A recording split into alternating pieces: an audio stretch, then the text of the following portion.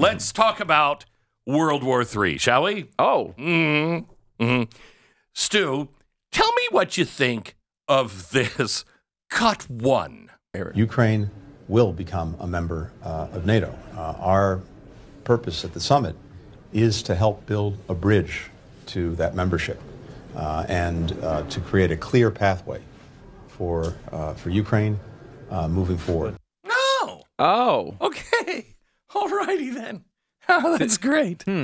Now, Stu, can you help me out? What was it that Russia said that the reason they were going to war was because of Ukraine potentially getting into NATO? Yeah. And so the one thing they didn't want us to do was to push for Ukraine to be in NATO. And so the goal of this big global conference in Europe yesterday was to put Ukraine in NATO. Okay, this sounds bad. Yeah. Now, look, Russia shouldn't be able to tell the rest of the world who gets in NATO and who doesn't. Right. But in this moment, yes, in the current moment that we're in, potentially an answer somewhat like, we're in the middle of a war right now. I don't know if anyone's noticed this. Perhaps we don't want to inflame tensions.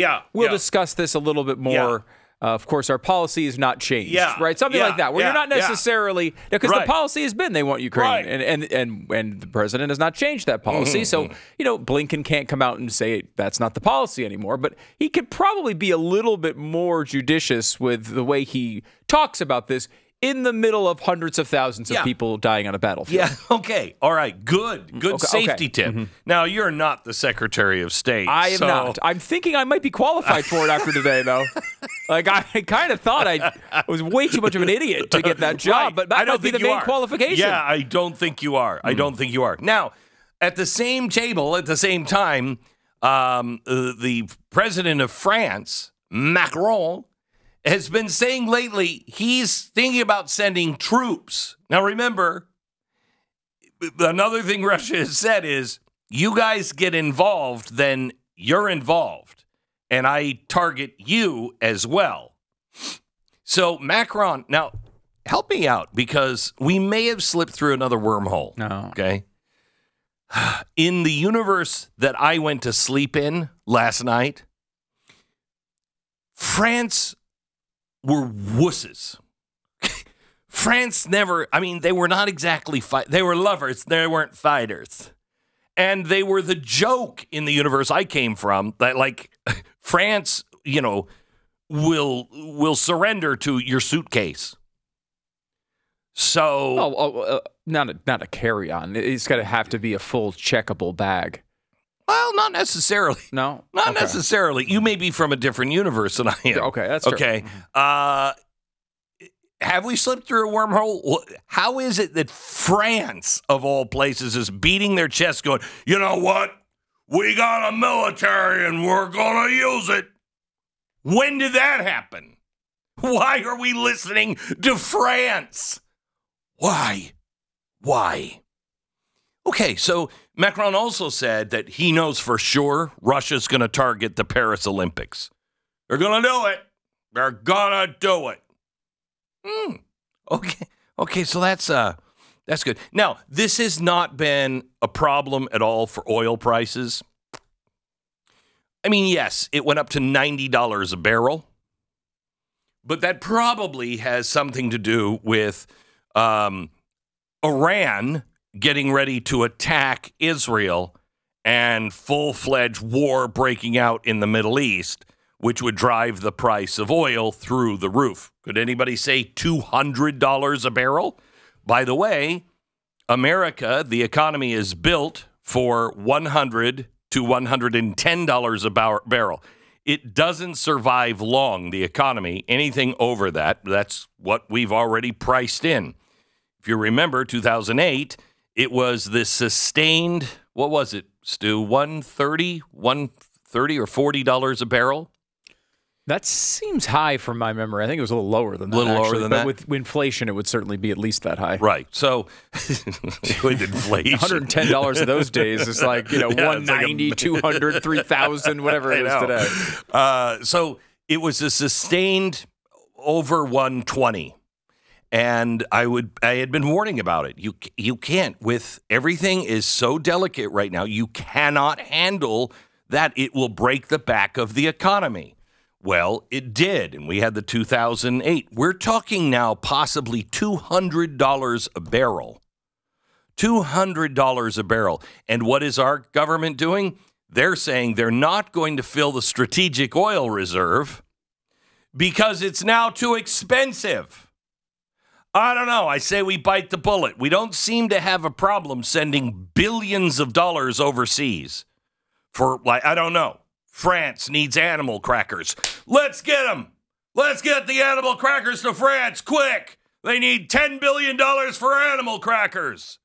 We seem to find the money to do whatever we want. Why can't we find the money to fill the strategic oil reserve? From the people who brought you Afghanistan comes an empty strategic oil reserve.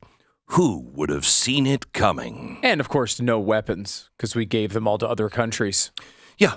So you have that going on as well. Oh, and by the way, because of corruption and everything else in our government, all of our F-35s, only 25% of them are mission capable. But don't worry, it was just the most expensive airplane ever built. So it's more like an F-9 or an F-8. Yeah. That's what we have left. Yeah, okay. If the F-8s didn't work. Right. So also, we have Antony Blinken yesterday. I love Antony. I love the fact that his name is not Anthony. No, it's Antony. Antony. Hey, everybody, it's me, Antony. I'm over here to tell you, you know what? Israel is becoming indistinguishable from Hamas. You know what I'm saying? Because they're doing too many bada bings and bada booms. And they got to stop the bada booms. I might support him if he sounded like that. I might be okay with it. I would at least enjoy this trip to World War III. Sure. You know what I mean? It's a much more fun version. So we got a little World War III, huh? You know what I'm saying? Bada bing, bada boom. And when I say bada boom, what I'm talking about is what happened in Washington, D.C. Boom. It's gone. Good thing I wasn't there. I was at a strip club that night.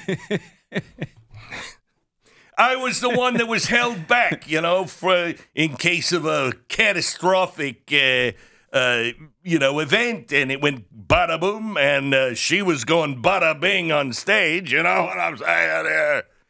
Okay, so yesterday, Antony Blinken said those words: Israel is becoming indistinguishable from Hamas. Okay. All right. And Joe Biden, I mean, he laid it down on the terrorists. Okay.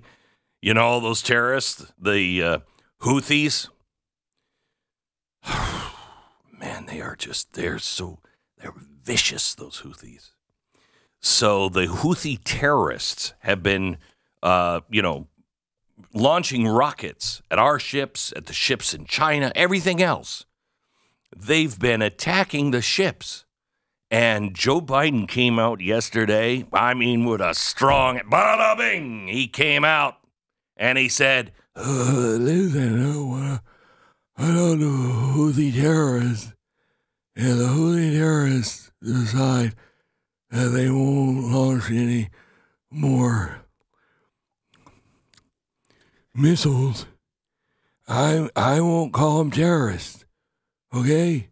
So I'll use a nicer descriptor word for the Houthis. If they just stop bombing, I won't call them terrorists anymore. What's going on with his voice? Did he have several Red Bulls before this? I mean, wait. So the Houthis are like, oh, well, America won't call us terrorists anymore. That would be the opposite. That they want you to call them terrorists because it makes the Houthis sound scary. You really think, I've got a lot of sand in my ears because I grew up here in the desert, but I I can't even say it. I have been so hurt by America calling us terrorists just for doing terrorist activity. What? They're not Harvard students. They don't have their feelings hurt by mean words. Such mean words. They'll stop if I just stop launching rockets at their ship. Oh, my God. We're doomed. It's always our fault. These things are always our fault. Like, if we would just improve our behavior, they'd stop shooting missiles at us. If we would just stop being so mean to the Gazans, they'd stop raping all the Israelis. Exactly. It's always our fault. Exactly right. And you call them Gazans, and they're not. They're Palestinians. Sorry, Palestinians. How do they deal with you people? I mean, if we would just stop calling them the wrong name, they would stop all the murder. Yes. I guess that's what we're every single time. It's always our fault. It's our fault that because Hamas, the people that were elected by the Palestinians, came across the quote-unquote border and murdered and raped a bunch of people, it's our fault that their citizens are not getting food and water now. That's because of us. Yes. It's not because of the 150 citizens or 150 countries across the world who supported Hamas. Can I tell you something? I would love to be a fly on the wall at the National Security Committee and listen to them in the bunker in the bowels of the basement of the White House as they're saying, Mr. President, things are getting a little crazy. Well, I've got an idea. Let's just stop calling them terrorists. My gosh, Mr. President, that is genius. I think that is the greatest strategic move our military could ever. That is, you are a history maker. Mm. It could go as well as our withdrawal from Afghanistan. Well, to be fair about Afghanistan for just a second here, they did send in multiple officials with no evacuation plan and within hours after Kabul fell. So they decided to come up with a plan after the fall of Kabul, which wasn't at all foreseeable in the days leading up to that. And hey, what are you going to do, right? Hey, are we still in Afghanistan? No. Bada bing, bada boom. That would be a better press conference than the one that Blinken was giving.